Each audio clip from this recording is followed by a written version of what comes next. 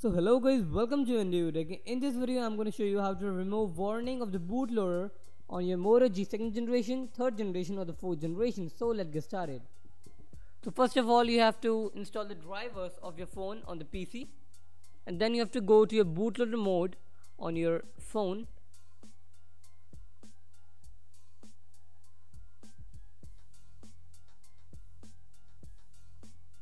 Then now here you have to connect it to your PC. Now you have to download two files.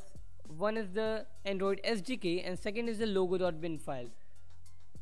You have to download it from the link I have attached in the video in the description menu. So now you have to locate that file.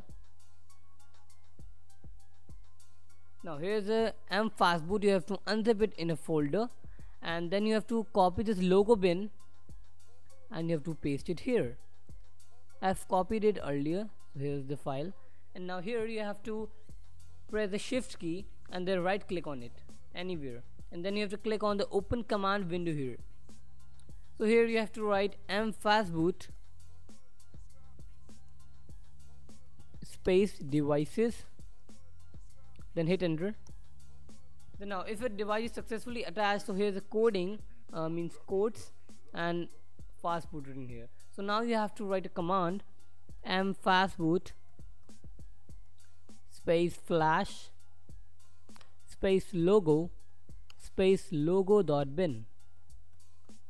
So now hit enter. So now the flashing part is done, and let's see whether the logo is removed or not, the warning logo. So you have to just press the volume up key for the normal power up.